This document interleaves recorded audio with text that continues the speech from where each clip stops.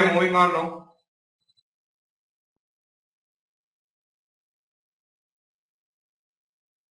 Now representing the fractions on the number line.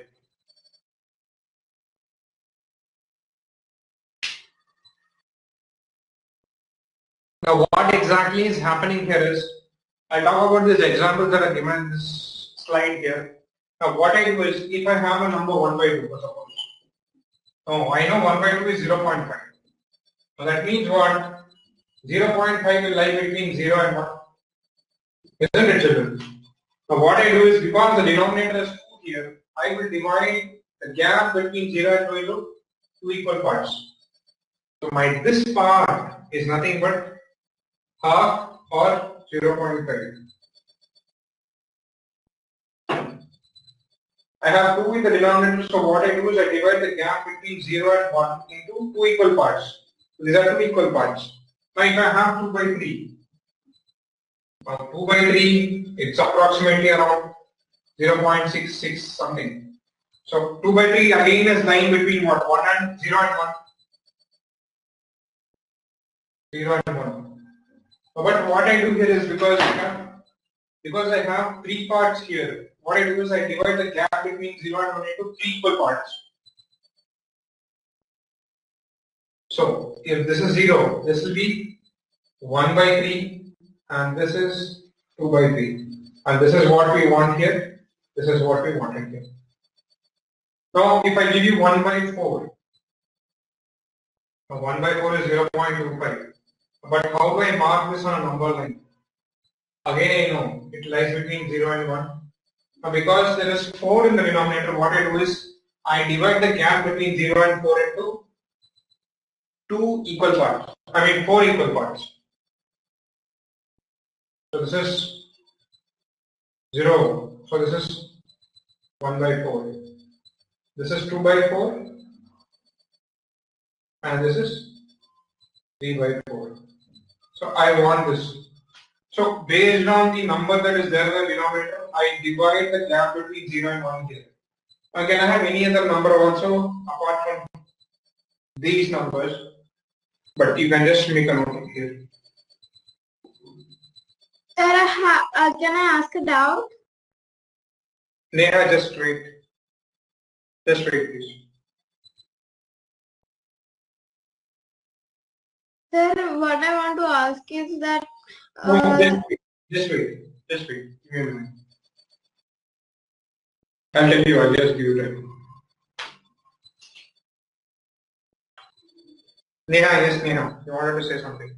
Yes, sir. That what I want to ask is that if in a number line we have to figure it out 2 by 5, then we have to do 0 to 1 and then mark 5 points in it, right? You will mark 4 points. I have 4 here. I mark 3 points here. I have 2 points here. But what you do is, if you have 2 by 5, 2 by 5 is what? 2 by 5 is 0.4, isn't it? Yes, sir. Now what I do is, I know 0.4 is again lying between 0 and 1.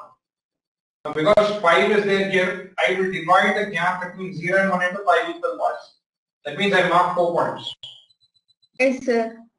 So this is 1 by 5, this is 2 by 5, 3 by 5, this is 4 by 5, and 5 by 5 is anyways 1, so I want this one. So I have divided the gap between 0 and 1 into 5 equal parts. Children, are we clear here? Yes, sir. Okay. Riddhima, can you put yourself on the mic, please? I think you have put yourself on listen only mode. Yashika, you typed yes. Acha, that was previous. Right, what you didn't understand, Yashika?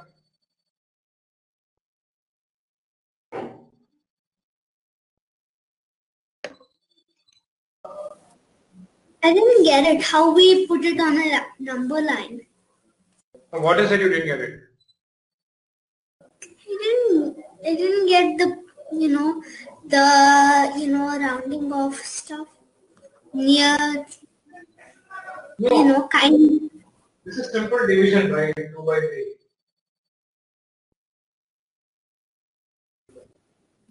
Sir? This is simple division, isn't it? 2 by 3 is simple division. Yeah, and why? And I didn't get anything about 0.6 and everything. 6 and everything. 0.5, 0.25. Hey, what I'm saying is, I'm just giving you, division, right? Do you know division or not? Yeah. So 1 by 2 can be written as 0.5? Yes or no? Yeah. So what it means is 0.5 means what? It is lying between 0 and 1. What? 0.5 is lying between 0 and 1, isn't it? It is less than 1 but greater than 0. Yeah. Now, because 2 is there in the denominator, I will divide this gap between 0 and 1 into 2 equal parts. That's exactly this point. Okay. Okay. Now, if I have 2 by 3, what I do is I divide the gap between 0 and 1 into 3 equal parts. And when I divide 2 by 3, I get approximately 0.666. It goes on like this. So what it tells me is 2 by 3 is lying between 0 and 1. Because 3 is there in the denominator, what I do is I divide the gap between 0 and 1 into 3 equal parts. This is one part, this is one more, and this is the other. Okay?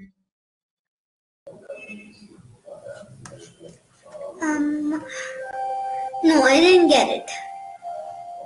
So what I'm saying is, if you have 2 by 3, what you do is you divide the gap between 0 and 1 into 3 equal parts. Okay? My first part is 1 by 3, this is 2 by 3. So this is what I want on the number. I still doesn't get it.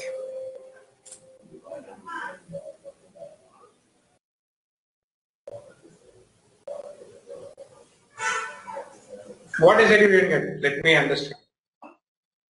I didn't get how many parts we're gonna divide. I still didn't get the. I am dividing the number of parts based on the denominator. That's what I'm saying. Here it was 2. So I divide the gap between 0 and 1 into 2 equal parts. Here it is 3. I divide the gap between 0 and 1 into 1, 2, 3 parts. Here it is 4. So I divide it into 1, 2, 3, 4 parts. Okay, but I'm saying the numerator is. Yeah. Now here I have 5 here, so I'm dividing the gap between 0 and 1 into 5 equal parts. 1, 2, 3, 4, 5. But I want 2 by 5, right? So 2 by 5 is my second part. Okay. Okay, I get it now. Yeah. So we divide we divide it according to the denominator. Yes. And then we choose one point according to the numerator. Yes, yes. Okay.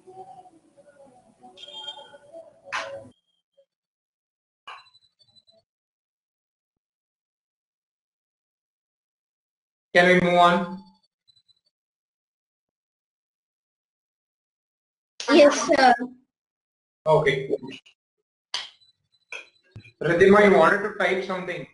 I'm still not, probably I think you stopped in between because of your connection.